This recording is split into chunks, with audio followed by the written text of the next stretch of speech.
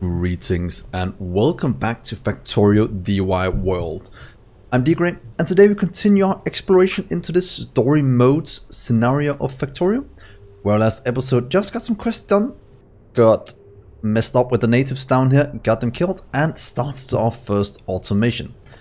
In today's episode we will start working on the main boss. I know I said I was about to do the defense, but automation is always more important, and until we're attacked, I think we should be somewhat safe. So if you think that's a good idea, do remember to leave a like and subscribe on the video. And of course, remember to share it with all your friends so they can see it as well. So with that, let's get on to today's episode. So as we were setting up last episode, we were starting our main boss over here. And I kind of want to get lignite and tin and some copper over here so we can get some things going, as those are some of the main things we need to get going. It will be a bit harder getting these two up and running automated over there, as it has 3 inputs instead of 2, so we might have to do a bit of finicky magic thing with that, so look forward to it. In between episodes I also set up some loaders for this one instead, so we now have it outputting with a loader and inputting to a chest, as that is way quicker and is completely free as long as it's going, so that is pretty darn cool. So as I was saying, we need to set up our smelting arrays for the main boss. For that, let's grab some of belts we've been building up. Let's grab some of the gears and maybe some circuits, not as important. As any of you that's watched any of my older series to enter level 2 Megabase 1 or 2 for that matter, will know how to set up what we're about to do over here. Now, if you don't, you can always go back and watch there, or just keep watching here and I will show you. So I would like to drag this up a bit more before it actually starts. Not sure how many, what's it called, belts of making the first go, but why don't we just move this up a bit to keep it somewhat in line with our current output over here. So setup wise, we did pretty much all of it last time. 1, 2. I'll change to loaders, what's it called, these instead. They're a bit more expensive, but they're completely free. And if there's one thing I like, that is completely free things. And of course we'll have this going down the middle, outputting whatever we want to produce here, with the input being burner inserters. So this will produce tin for us, for a simple reason that it's a 1 input setup, as you see right here. For the inputs we need 1 coal and tin, impure tin on the same line, so that is what we'll do right here. Firstly, we'll have to get some splitters to split out what we want to do, so do here and here. We'll drag you this way and down, and this will go this way and down, because this way we can get coal jumped in from over here. Let's get the underground instead. You'll jump from here to here, and from there to pretty much there for the next one over. In here, we'll have to split it out a small amount. Does this give us enough room? We might have to shift up just 1. Or, even better, we can do this to actually save a bit on belts. So if we jump from here instead, and from there, that will enable us to do a few things. Splitter with belts to make it completely compact with the coal, and then you can jump from here to here. So this will be tileable and easily expandable. That is the way I like to build things. So now we'll have to drag in the coal. I'll just do this for now to see where we have to clear out all of the things. This is always a good way to do things, to know what trees need to get removed and such. And then go from there. Let's see, we can take the coal down. Ooh, that's actually perfect. Is it possible to squeak through here? it is. So let's pick up all of this. It has served us well, but I wanted to output onto a build instead now. And let's get all of you out the way. We still have some manually producing down south. Not sure it's really needed, but then we have... Ooh, that's a lot of inventory. Let's give you a few here to grab you, and you can have that. Let's get a few more for all the pure ore we can't really use yet. So all of you and all of you. So we want you to go down this way, either down through here or over to the right. So the easiest way to do this, if you do burners, as we will, let's add you in here. Wait, let's add a few things. Power poles and burner ones, so we can actually find them a bit easier. Might want to actually just kit it around the right instead. But what if we do this? You can go here, outputting onto a belt, dragging it along. Don't really mind having them mixed, you can just kind of do that. Here goes the output, giving us a mix of coal and lignite. Lignite is due for some production, so I don't know if we should split it up and just bring the coal in. I don't want to. Maybe just add the lignite to a chest and use it afterwards, or split it into two. But for now, let's just get coal in. Let's check FNI. Coal is used for a lot of late game items, it seems, and lignite is used for, oh, we do need for plastic at some point, but that's way into the future. And lignite is used for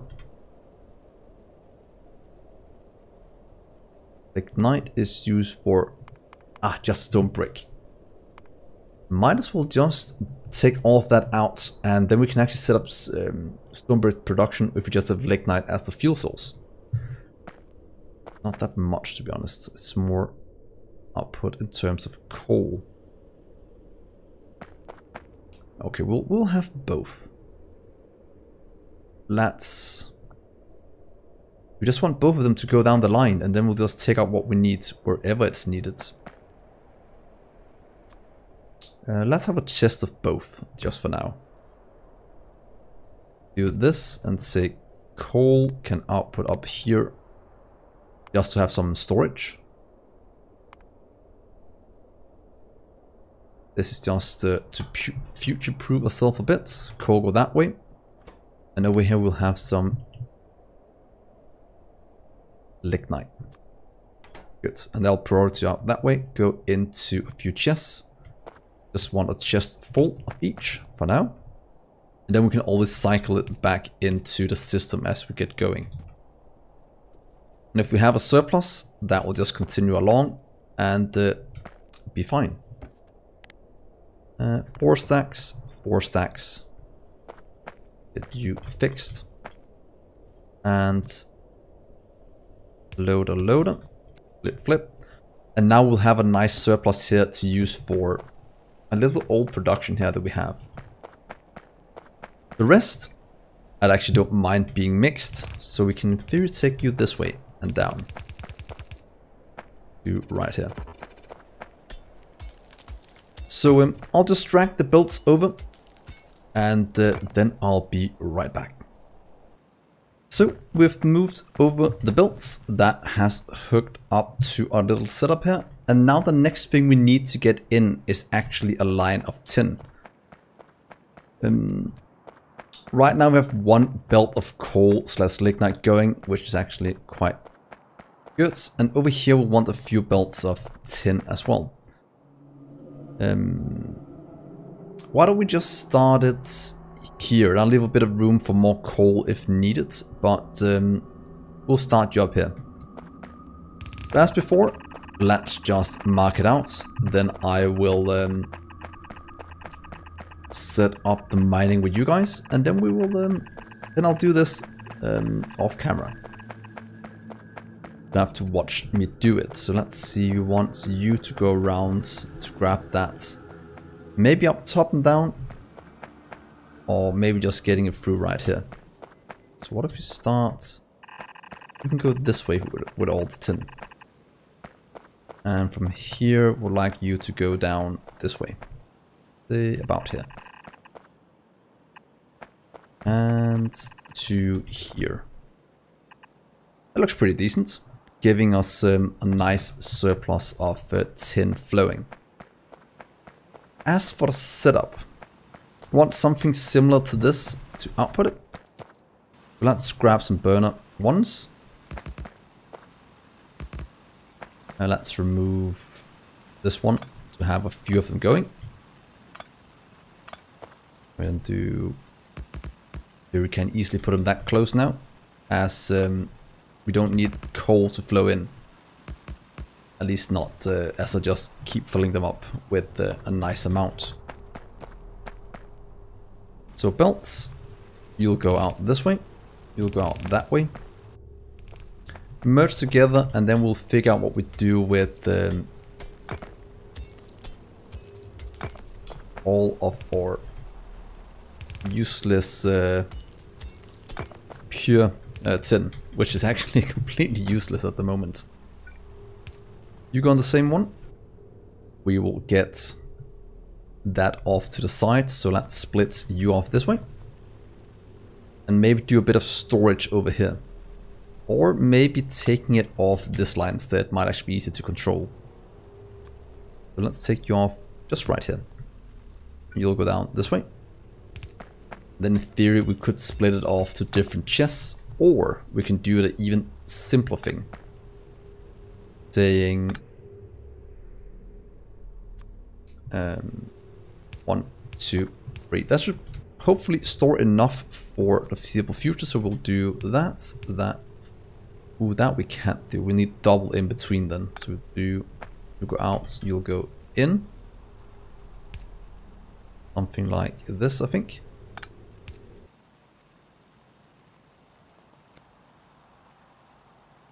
See if we can turn this correct. Like that, you go out, you go in to another chest. That goes out. And let's make some more loaders. And in. That should give us 3 chests worth of that. A way to minimize this amount is if I do this instead, which I actually think will look a bit better. Just using splitters instead. So let's craft some of you, which is actually more cheaper to do the other thing. But if we do that, that, and here, we should be able to fit in 3 of them. Saying out, out, out. Then we can easily expand this down as needed. So here, here, here. There. And loader, loader, loader. Flip, flip, flip. And here, here. So that will mean we have 3 storage for the pure tin that we can't really use at the moment. So pure tin ore stored here. The rest will go over this way and help us out. So let's do, boom, there we are. So I'll hook this up to a little smelting array, and then we should be good to go. Oh, wait, wait, wait, flip you that way. There we go. Pure tin being delivered to all these chests, and the rest will continue along. So I'll hook up the rest of these belts, and then I'll be right back. So I just got done hooking up the tin. That is flowing nicely. We still haven't hooked it up over here as the last thing we want to do. But for now at least we have it flowing towards the main bus, which is a first step in what we need to do. We could also remove all of this now, as At least all of this should fill up as we get going. That's actually filling up quite quickly. That's fine. Fill up very nicely with tin ore and such.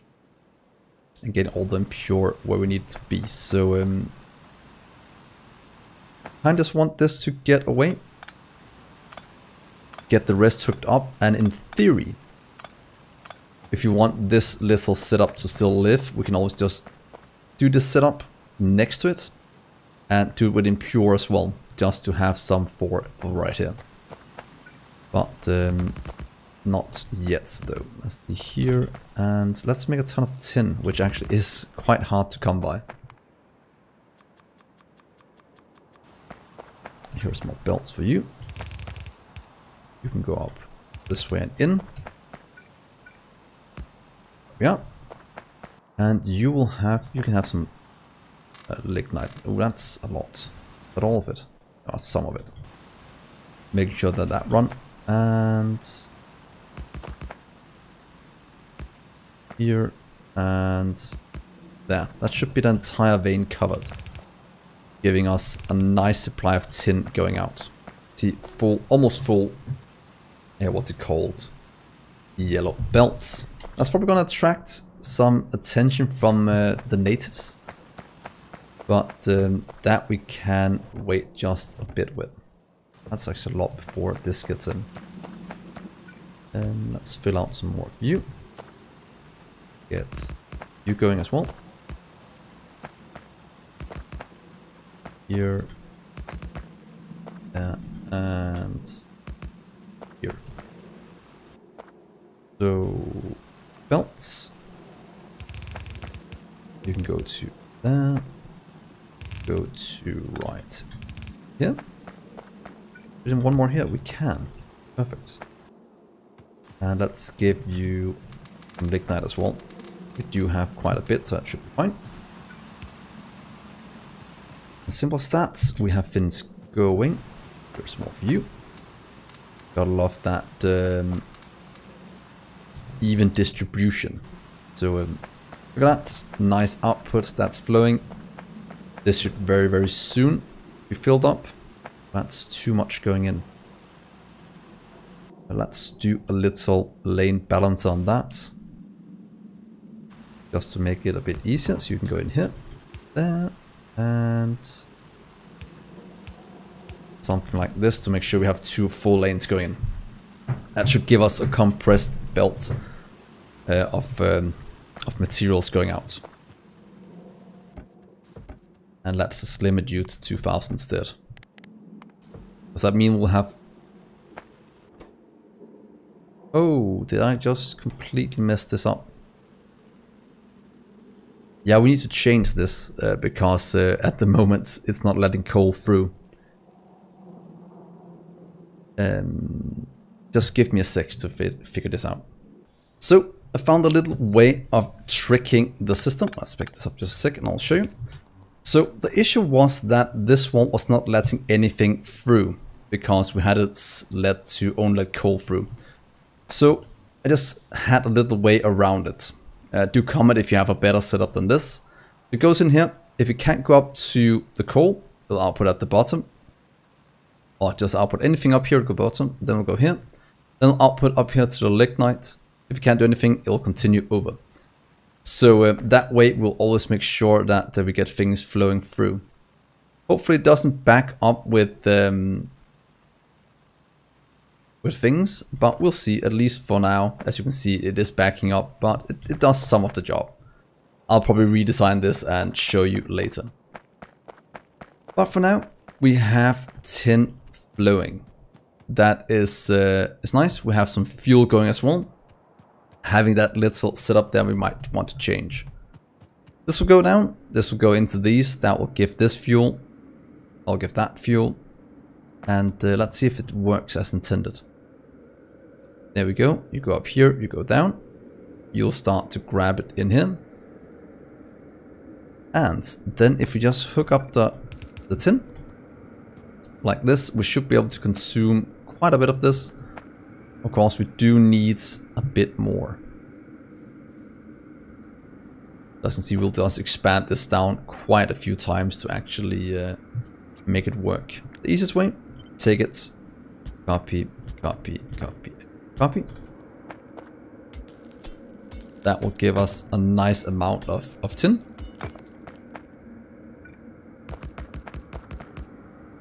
Let's take you up this way. Some belts going down. Belts going up this way. As you can see, already tin flowing out. And this will pretty much go into a main bus. That is kind of what we wanted to do. Let's drink some water as well. Yeah. And some food. That will go into, like I said, the main bus. Or into a little storage chest right now. It can also just build up in here if we don't want to overcomplicate things. Yeah. You can go here, here, and here. And this will give us a nice amount of storage.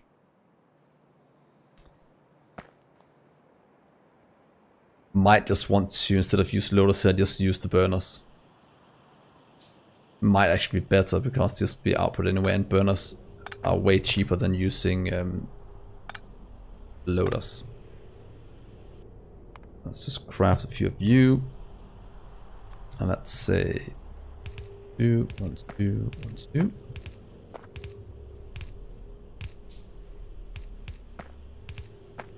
There we are. So good amount of tin flowing that we can pick up. A good way to buffer is actually just adding this anywhere. For example, we can just buffer it in here somewhere with an output quite easily. Or we can do it at the bottom. Let's make a buffer here. And it's as simple as this, taking a loader, adding here, and getting it out. And now we have this as a buffer that can store all the tin we are producing for future use. And for me to easily pick it up and use it up here. Let's give you more. Did you forget to... Oh, we don't have burner leech, do we? Ah, there's no burner leech, so we have to use loaders. Good to know. If we don't know what burner leech is, it's where the burner inserters can take fuel from a machine and use it to power itself. That doesn't seem like that is the case here. So we'll just do it, I'll say the old-fashioned way, but the new way of doing this. And making some more loaders instead. Yeah, but that's at least one side working as intended. We are consuming all the impure tin. So the next thing we need is set up the bronze as well. Very important here at the start, need for bronze gear. But that has impure tin and impure copper. And needs a ton of copper and a ton of tin. But we require 2 items, actually 3 items in. That does make it a bit more bulky than one of these, since we don't have long-handed inserters yet. What I'm thinking of doing might actually, if we're lucky, maybe if you do this little quest here, we might unlock long-handed inserters, or we can do it the other way and use a lot more underground to do it. And I'll kind of show you both ways right now. We have here, then we'll have you. Then we can have the fuel go in the middle. Then we kind of need to output over into the belt. We'll do 2 in the middle instead. Can we do something like this? Because it will work, but it will require a ton of belts. But I'll show you anyway. You'll go here. Because that'll mean you'll input here. That'll get 2. That can in theory be impure copper ore and tin.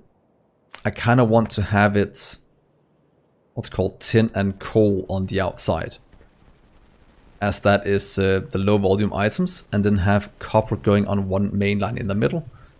We'll have copper grabbing here, with undergrounds going like, actually we'll go out here and jump again. This will be our setup with an output here, taking all of it out with loaders. Might want to get coal as well on this one because the burner ones, but that is simple enough to do.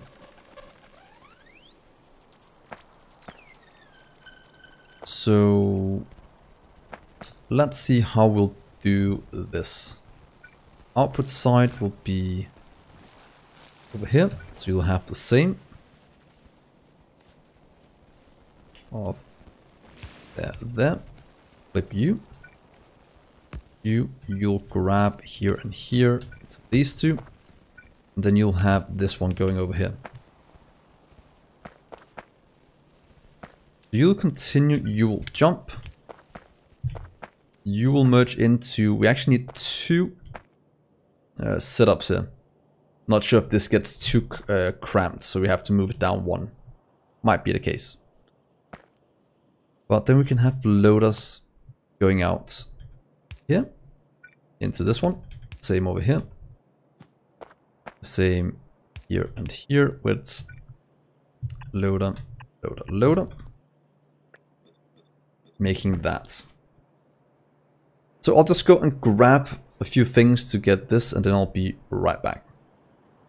So I've made a bit of monstrosity in the last few seconds. So what you're seeing here is my attempt of automating bronze production with burner inserters, which actually is a bit of an issue since we don't have burner leach. What you're seeing here is we have coal going in up this way, merging with tin, going down, adding tin and coal on both sides here. Then on this side you have coal jumping over, going up and in, merging with copper from the top, going in here and on both sides of this to go down to these, supplying copper to all of these and outputting here to the middle. So all we need to do at the moment is hook up our tin ore, and we need to hook up what's it called, or copper, and then we should be good to go. So firstly, let's just split this one off to get in what we need. We'll just steal half from here, as we don't have a second line just yet. Splitting it between tin and bronze production. It's not going to be overly quick at the start since tin is so slow, but it will give us a foundation to build on to actually just automate things. As you know, automation is king, so getting that up and running is actually the most important thing you can do at the moment. As you can see, now we just need copper. Copper we actually have just above us. Actually didn't plan for that, but now we can actually go and grab it. So we'll need one belt taking in copper going this way. Let's see what we can find up here. Luckily doesn't require any kind of thing. And then we need the same setup as over here to filter out the pure, since we don't need any of the pure. So I'll just do the same setup. You can start pretty much here, and then you can, let's try and do the other one I was talking about without the splitters, just doing it in a nice straight line where we filter out all the impurities we don't want. So you can just split here, and I want you to upward see this side. That'll be copper on the pure one. Go right, then this way. Into a loader, into a chest, into loader, loader chest into loader chest. Then we should be able to copy paste this over a few times to actually give us a nice amount of storage. There. Flip you, and flip you. In theory we can do that to get, let's see if we do it here, it should be able to line up. There. That's because then we can just Q click. Get a few more loaders, please. There, there.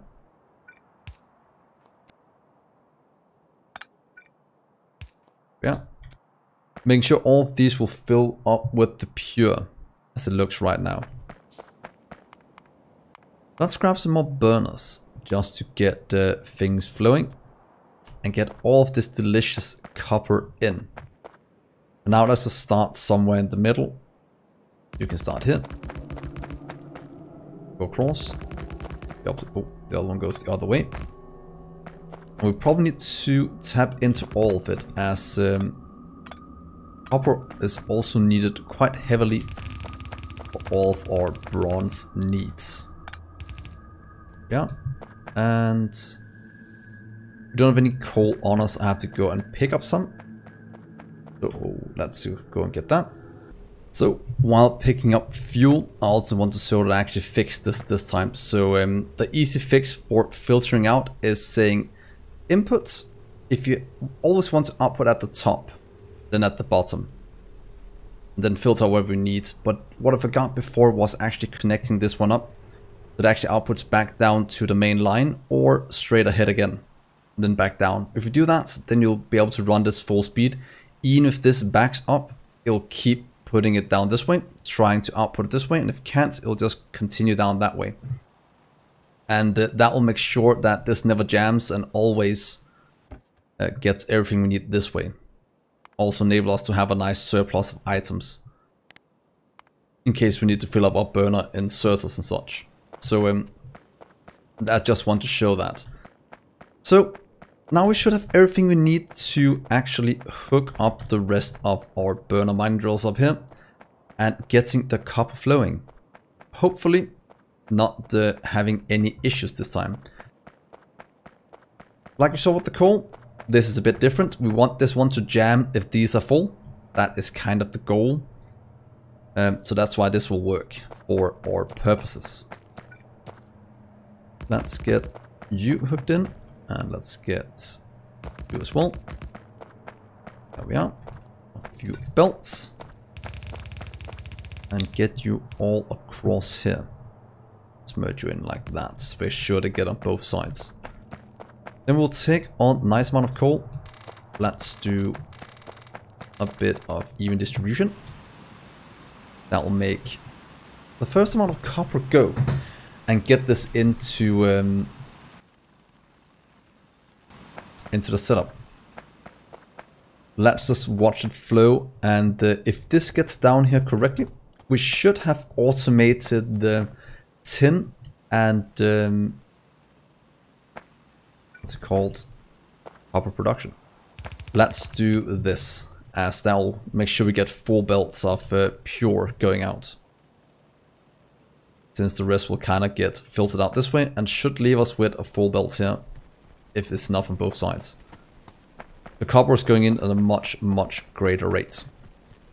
That goes down this way, it goes in like that. Might want to fix this a bit so we can actually get a full belt going in instead of half a belt. So because right now it actually splits in.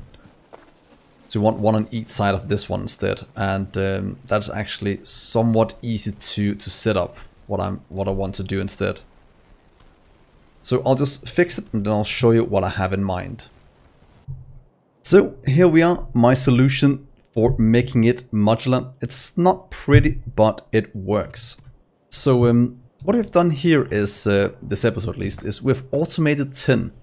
Very simple, but because we don't have electric inserters yet, this was a bit more complicated, and I want to show you my thought process. So right now, as I said, tin, coal on the outside supplies these two, both sides, and then here what I changed is I wanted to use the full belt. So this goes in now, the same way as up here. Splits into 2. And then we have coal going in, delivering it to both sides here. So we actually have quite a bit of copper flowing in. Let's get you fixed. This also means that now we can take pretty much this part, stamp it down below, and then we can actually expand out quite a bit of this. And I just want to set up just a few more so show you how expandable it is and how easy it is to get to work. So there we are. Here as well. Let's handcraft a few more of these. Actually get it out correctly. There, let's get all the burners in.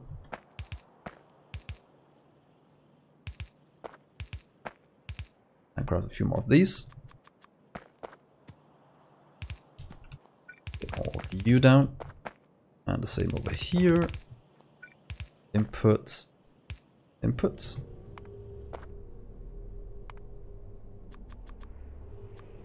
And then we can start to get most of this automated.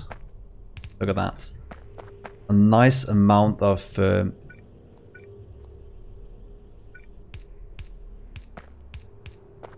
bronze being made as well. Just to have a nice little setup. And I know it does take a while longer to do all of this the automated way.